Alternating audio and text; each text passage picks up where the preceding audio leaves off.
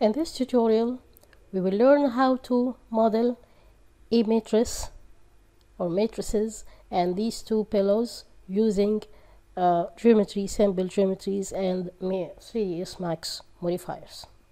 So as you can see here, you see these curves and how the let's zoom out, how the mattress is responding to gravity here, to responding to different forces. I didn't do these curves, these curvatures. I didn't do any of these. And same for these pillows. All of these can be done using modifiers. So let's start with a brand new file. And let's create first the matrices. Before I create the matrices, I need to create the base for the bed where everything will be put on. So I change my view to top view. I go to extended primitives from geometry and I use a chamfer box. And the reason I'm using a chamfer box, not a regular box, let me snap toggle to grid. The reason I'm using chamfer box here is because I want some curvature on the edges. I guess this is fine. And then right click. Oops, let's do them again.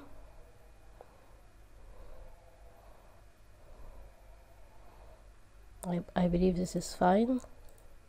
Then right click. Now let's change the parameters. Let's make the length 120, width 100 is fine. Let's make it 90. Height will be something like 30, and the fillet value, let's make it 0.5, maybe 1 is good. I don't need to make any changes for segments. I don't need more segments than the ones here because this is only the base for the matrices. Now I would like to create the matrices. I will make it larger than this one. So if the length is 120, I make it 130. If the width is 90, I will make it something like 100. So I go back again to top view. I keep the snap toggle tool active. Go to geometry, standard primitive, pick a plane, and let's draw him just like that. Right click to deselect, and let's change or modify these 100. Let's make it 140 for the length, and for the width, or maybe more, let's make it 150. So I can get this extra value here. For the width, let's make it 120, and for the segments we will raise it as much as we can. So that's based on your device capacity. How far can you deal with 3ds Max, higher details 3ds Max file. I will make it 180 for length segments and same for width segments. Go back to perspective view and drag this guy up. No, this plane. Let's drag him. Remove this snap toggle and drag him up so he can be dropped down. Now, before we add the modifier, which is mcloth modifier, we need to right click here and make this these tools show up. How can we do this? We right click anywhere, something like here. Wait a minute, I need somewhere empty. Okay, and from here, Mass Fx Toolbar. This is a toolbar, we need it to be shown, and the tools inside it, we need them to add this feature. So now we select this guy, and then we press on the t-shirt tool or the mcloth tool. I won't change any of the parameters. I will keep them all the same. But then I need to make this this body here, rigid body, so it can be static, or it can act like gravity when it touches the plane, when it drops down. So I select this box, and from this drop down menu I pick the third option, which is set selected as static rigid body.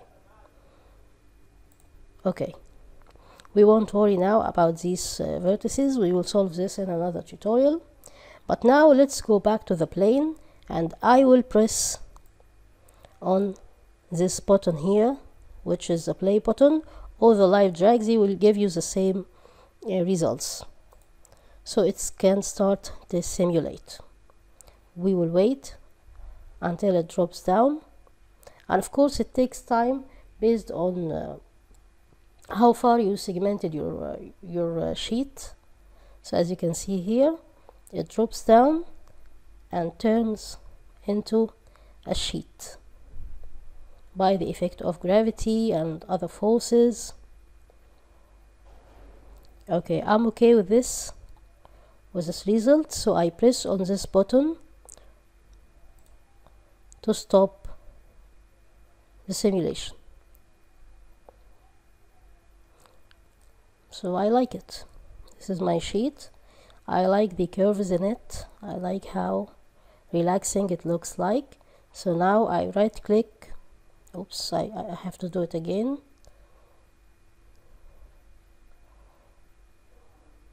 It takes some time, sorry.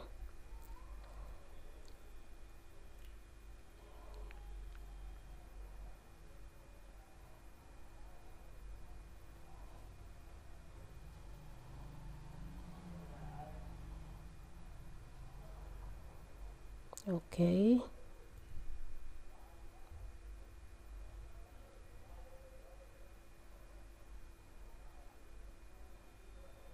Now it's simulated like a sheet or a matrices. I press this button.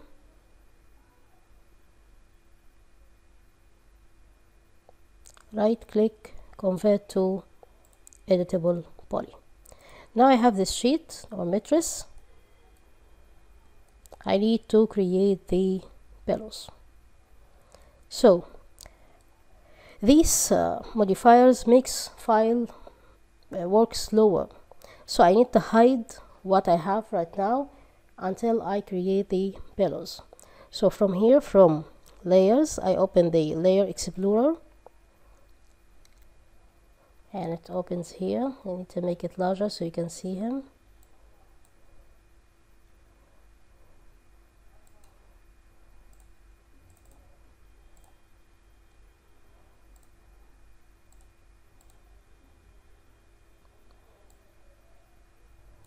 Okay, so this is the layers explorer, and as you can see, this is the default layer. We have the chamfer box, which is the bed, and the plane. Of course you can change its name, but for now let's fold this up and create another layer, and we can call this one pillow or pillows, and we need to drag it down, or drag this plane up to the default layer. Then we fold it and make it, press this icon, so make it invisible. Now I create the pillows here, and when I finish I will collect everything up. So now from geometry I create a box, and I prefer to change to top view. Don't worry about the parameters, we can change it later. Let's go back to perspective and change him. Let's make him for length. Let's make this guy something like 35. For the width, it must be half the bed. The bed was 120, I believe. So this one width will be 50, or maybe 55. And the height, let's make it 15. Segments, we can reduce the height because I don't want to make too much of editing, so let's make the height 0.1, so it can pumps up without making any other modeling. Let's change the length segments. Let's make it 70. Width, let's make it 72, and nothing for height. Now from modifier list, let's open it and let's pick the cloth modifier.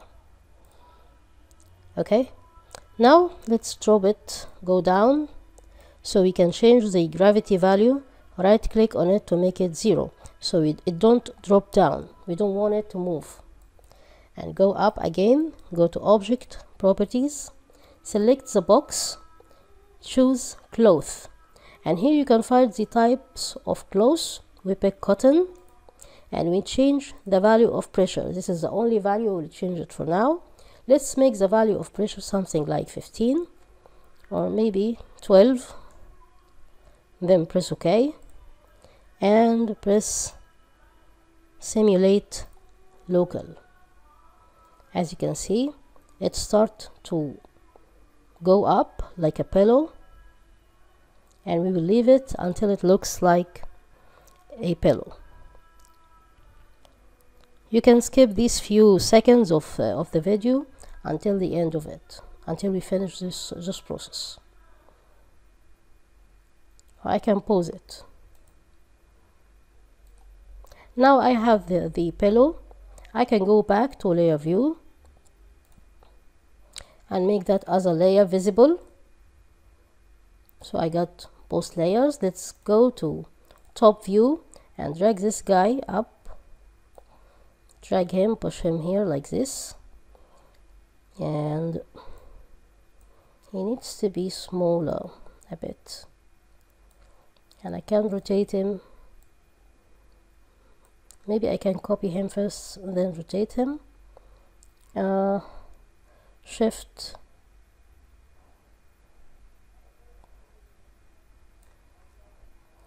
I need to activate the angle snap tool first and shift to 180 and make a copy. Let's push them, push this guy like that, and take this guy, only the pillow,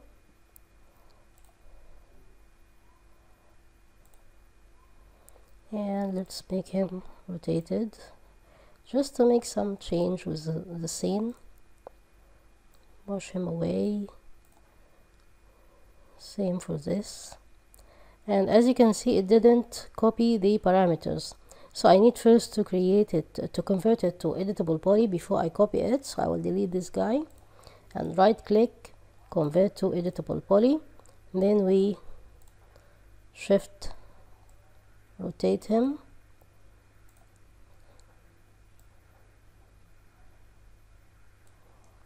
Okay, and push this guy to the right.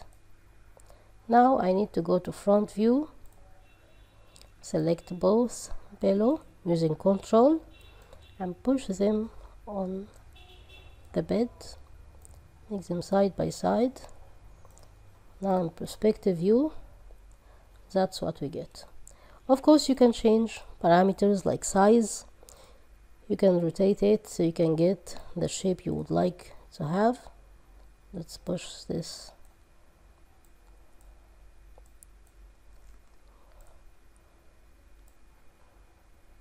And you can try to check other parameters in the cloth type. You can change it to something like satin, like silk, or any cashmere. You'll find too many parameters available. So that's it for this tutorial, and let's go to another tutorial.